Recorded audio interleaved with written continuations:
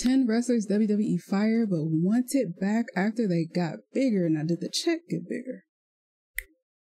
That's my question, but let's watch. Being released from WWE can be the end of a dream for many wrestlers. The majority of wrestlers work their entire careers to get to WWE, and it can all come to an end with one phone call. For some wrestlers, they don't see their release as a bad thing, they ultimately see it as an opportunity to better themselves. Over the years, certain wrestlers have been released from WWE and worked endlessly to improve every aspect of their wrestling persona. Join us now as WrestleMania looks at 10 wrestlers WWE fired, but wanted them back because they got even bigger. Be sure to subscribe and hit that notification bell for daily wrestling videos, and follow us on Facebook for exclusive lists. Also check out our new channel, WrestleMania Shorts.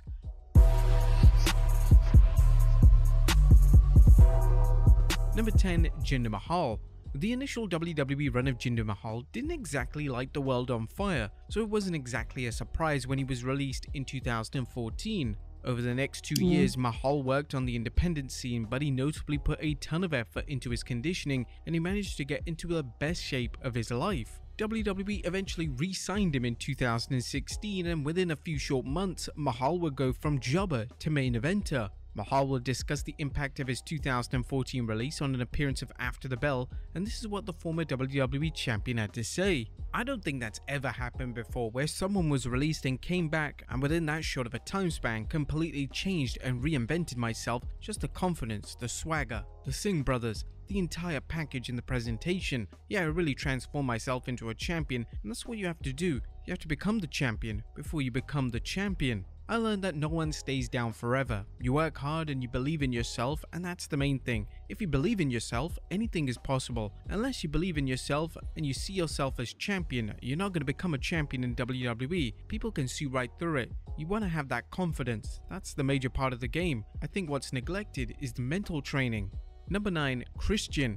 Christian made the bold move in 2005 to turn down a new WWE contract, and he was subsequently released from the company. Christian, in the months prior to his release, had moved into the main event scene in WWE, and he was receiving some of the largest crowd ovations of his entire career. Christian ultimately made the decision to sign with TNA, and he was instantly presented as a credible, legitimate wrestler who is worthy of a world title. Christian's TNA run received widespread praise as he proved to the world that he was one of the most underrated wrestlers ever, and he reached great heights during this run, winning the NWA World title on 2 separate occasions. Captain Charisma finally decided to return to WWE in 2009, but this time WWE knew that Christian was a major player. Just 2 years after his initial run, Christian finally reached the top of WWE when he became world champion for the first time in his decorated career.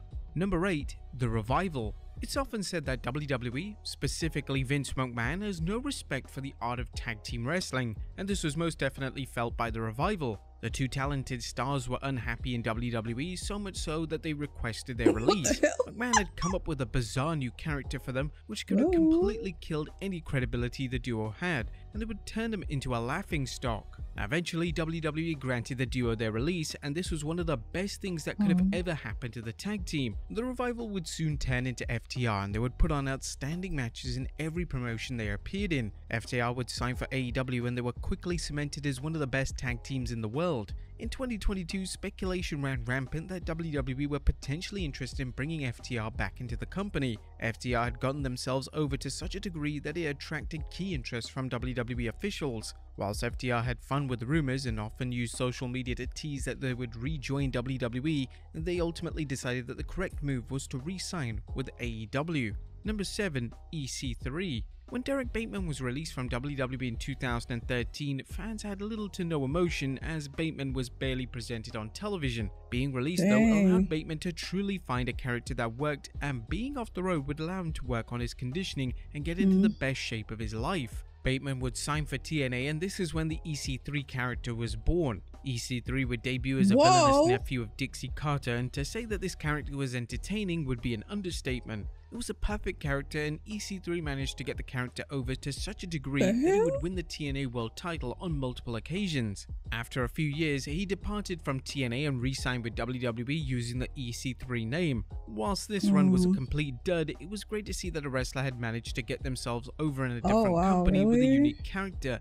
and in turn made them a valuable talent for WWE to re-sign. Number 6. Zack Ryder. In 2020, WWE decided to release Zack Ryder from his contract after 15 years in the company. Instead of his release negatively consuming him, he would proceed to go on to a magnificent run on the independent scene using his real name, Matt Cardona. The crazy thing is that this run on the independent scene has become so successful that Cardona is now making more money than he was making in WWE. Cardona is an excellent example that being released from WWE isn't the end of the world, and there are opportunities outside of the promotion to be successful and make money. There have been rumors that WWE are potentially interested in re-signing Cardona, but with him making so much money on his own terms, what is there to gain if the former IC champion re-signs with the company?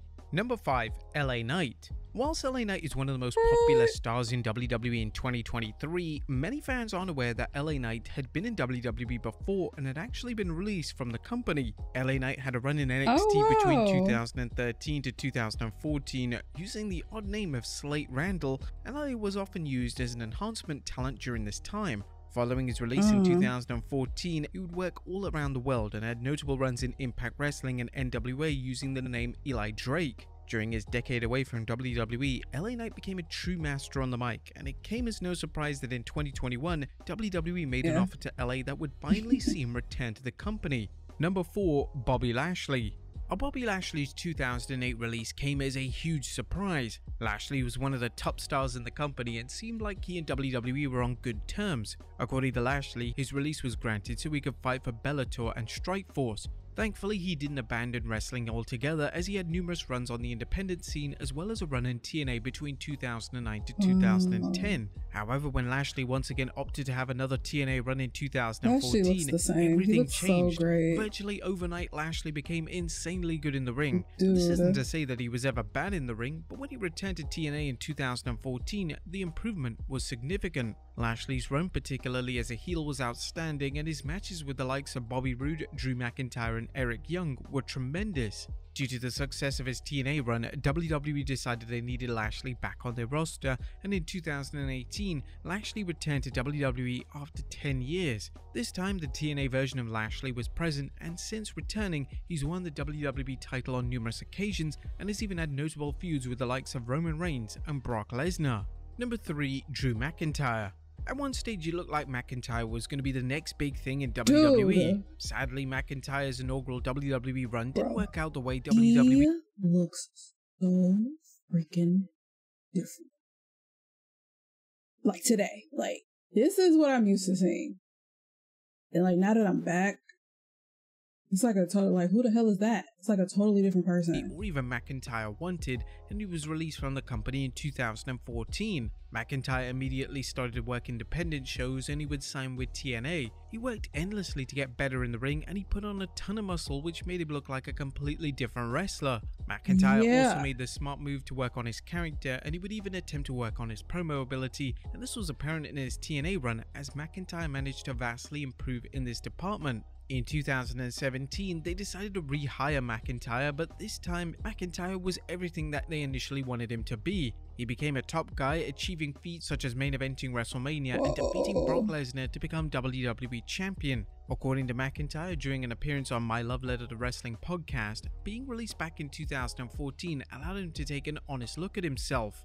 Number 2. Kurt Angle. Kurt Angle is one of the most successful names WWE ever had under contract. But in the summer of 2006, Angle had reached a point of no return. He was going through a ton of personal problems, and his extensive list of injuries meant that he had developed a dangerous pill addiction. According to Angle, he literally had to beg Vince McMahon for his release, as McMahon didn't want to lose one of his top stars. McMahon believed that Angle would be fine if he went to rehab and had a short break, but Angle knew that wouldn't fix his problems, and he just needed to get out. Being granted his release was a true blessing for Angle, as he would end up signing for TNA. This allowed Angle to only wrestle a few dates a month and concentrate on improving his health and well-being. And number 1, Cody Rhodes.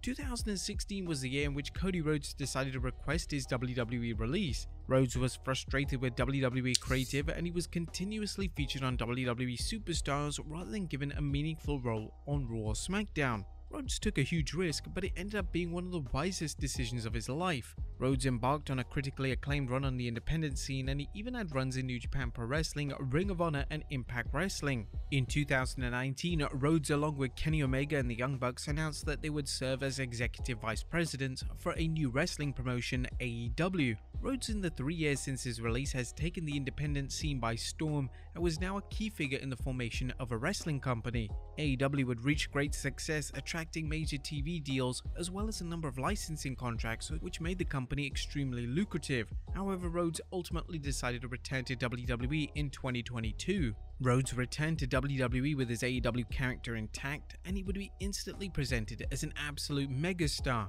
Since Rhodes returned to WWE, he has virtually become the top babyface in the company. He often main events live events, and he's often at the top of the list when it comes to merch sales.